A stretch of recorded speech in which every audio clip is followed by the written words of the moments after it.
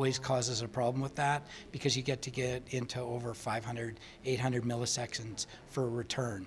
So if you are old like me, that's the echo and waiting for somebody to say something back to you. Oh, okay. And I mean, I'm a younger person, and Yeah. I mean, for me, I work on programs where there's a delay, like Skype. If you're talking to somebody in Asia, sometimes there's a delay, and we just accept that. And that's again a really good example. With Skype, what happens is the further you get away, you have different handoffs of where that happens. And anywhere you have a handoff, you have a milliseconds delay that inherently start to build up. Okay, so I want to go back to the infrastructure because I mean, infrastructure isn't cheap. No. Okay, and it's not like you're going to snap your fingers and all of a sudden, great, we've got infrastructure. So what happens when these camps pull out?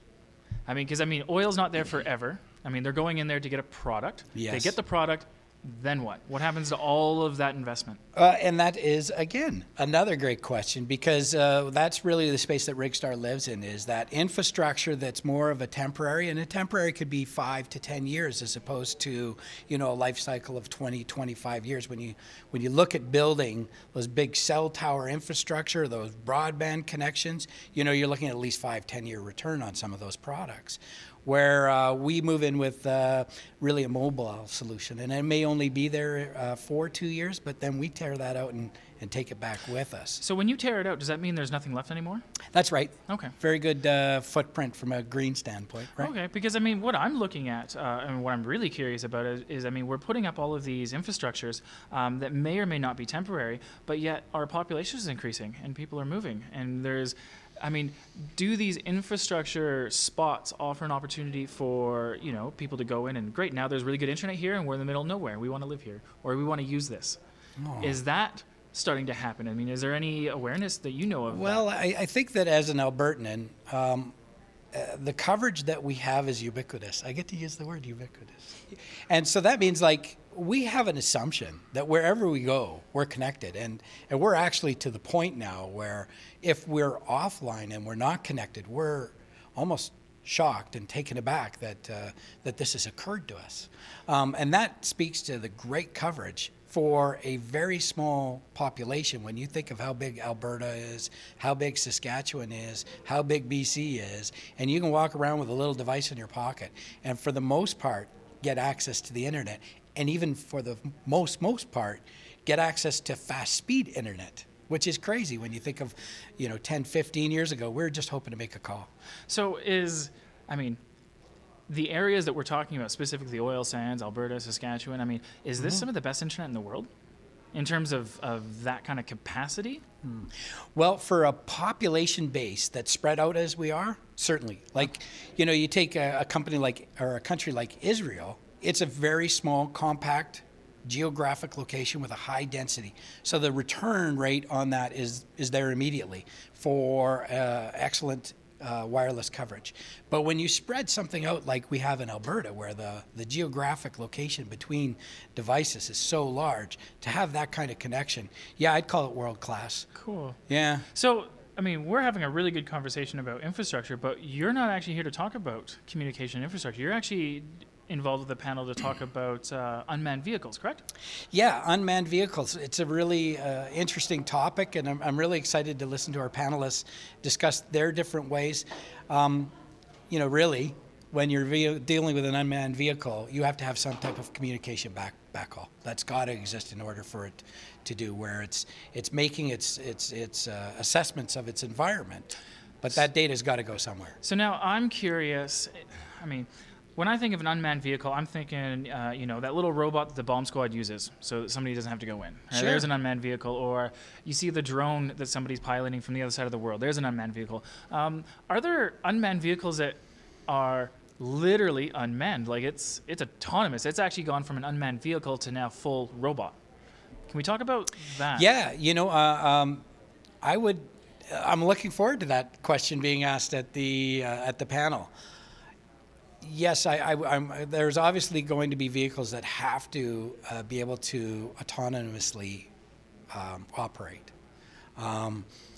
So they're going to have to make sort of what we would consider maybe thinking judgments of where am I, don't crash into that mountain, Don't run over that person. Yeah, and we see that in everyday life right now with the Google type vehicles, right, where they're unmanned, and that means you're putting in something. There's not some guy back at NASA with a little joystick driving that car for you, right? That vehicle is making all kinds of calculations based on GPS information, where it's located, based on speed, based on vehicles, based on all of these different things, and it's just happening, which is, of course, really exciting.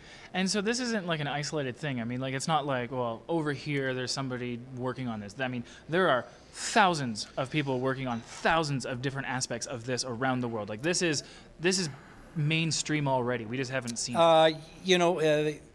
They anticipate over the next 20 to 25 years that this is going to be a huge growth in the market of unmanned vehicles. And there's a couple main reasons that that's going to happen. I mean, the first reason is economics, of course. If we can increase safety, we can increase the vehicles from not hitting each other because it's taking it out of sort of the human error, then insurance risk goes down and costs go down, and so money is saved.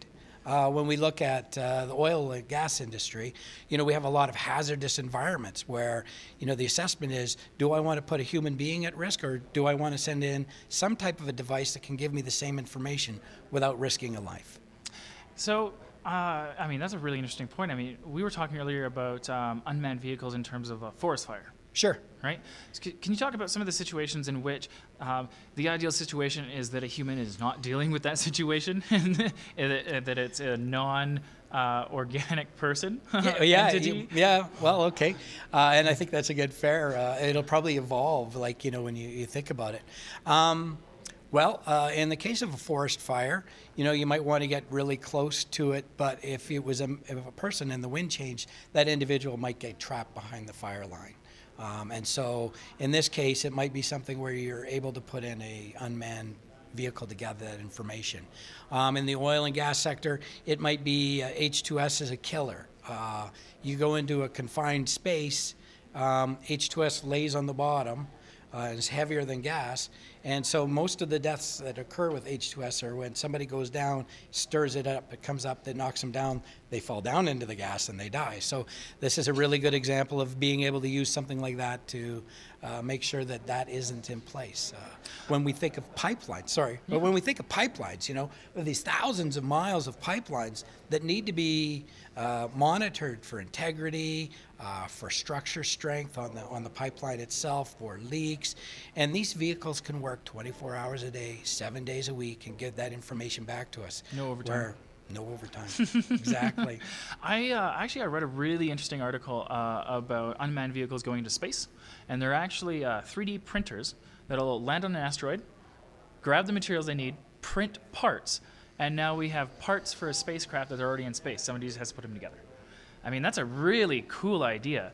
And they were saying the benefits of that is that there's no gravity to deal with any of this. And so, I mean, when I think about that and the implications of what that means for our future, I mean, literally the future that we've been expecting since the 40s is here next decade.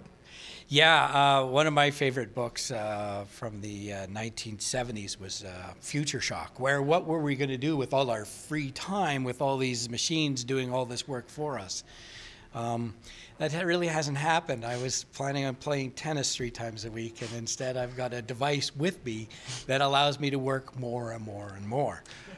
So when you think about what is going to happen in the future when the scenario that described, of course, that's just one of many scenarios that you start to realize the limitlessness of this technology, and where is it going to go? So we've had some really positive conversations in everything that we're talking about. I want to talk about some of the negative implications. I mean, I'm sure we've all seen Terminator. I mean, there's a perfect example of unmanned vehicles gone wrong. Okay. Yeah, that is a good example. And I mean, but where do we? It was doing what it was programmed to do. Fair enough. Yeah. So I mean, so how do we prevent that from happening? How do we prevent the worst case futuristic disasters that we like to write stories about and scare children with from actually becoming reality? Because I mean, right now we have drones that have no people in it, and they're literally flying around the world nonstop, doing things right now based on human operators. but there's works. Yeah, and there's a lot of trauma associated with that, and now we're getting into the moral and ethics. And I recall a show where I was watching a drone operator, a pilot, who was talking about a mission that he had done in Afghanistan or Iraq, and I was listening to it on the radio, I think. They had identified their target. They had confirmed that that was their target, and there was a 15-second delay in the video between when they launched the missile and the information that they got back. So they launched the missile, and they were watching the missile go in, and a child ran around from outside of the building to the front, and of course nobody could stop it. And then when he asked, he was told that was a dog. But for him, the trauma now of that decision was following the chain of order, following the command structure that was put in place. But at the end of it is a moral dilemma for him that he now has to live for or with for the rest of his life. And so when you put that, well, to me, I don't know the answers to those big questions. That's the human safeguard. Mm-hmm. So long as there's a human that stops that decision process, who says, okay, I'm the one who has to make that decision. You're the operator, you're the whatever, and you make that call, whether you're making the call you were ordered to make or you're making the call that you're morally connected with. When we remove that, there is no moral compass anymore. It's algorithms. It's programming.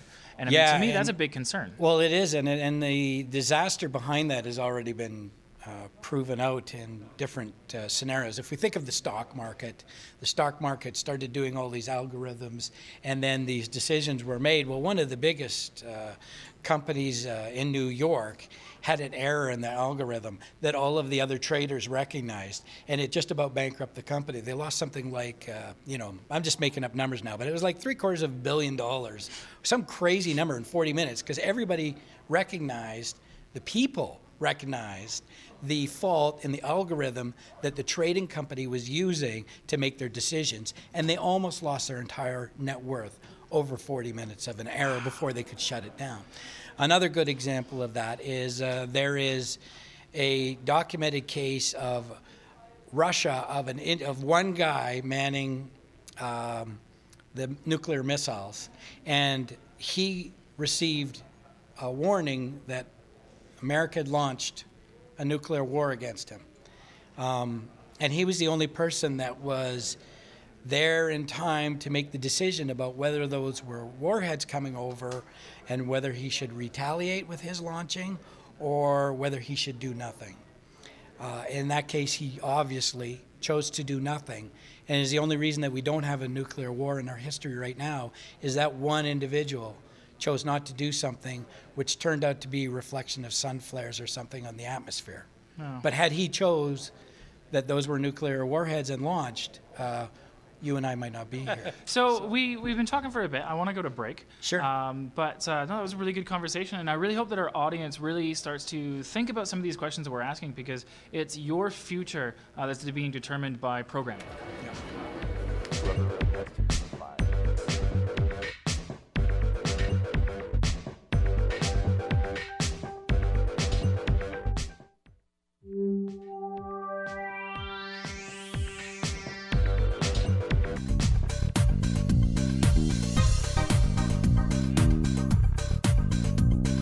Join the conversation next year as more cities become data-driven. Become a community partner.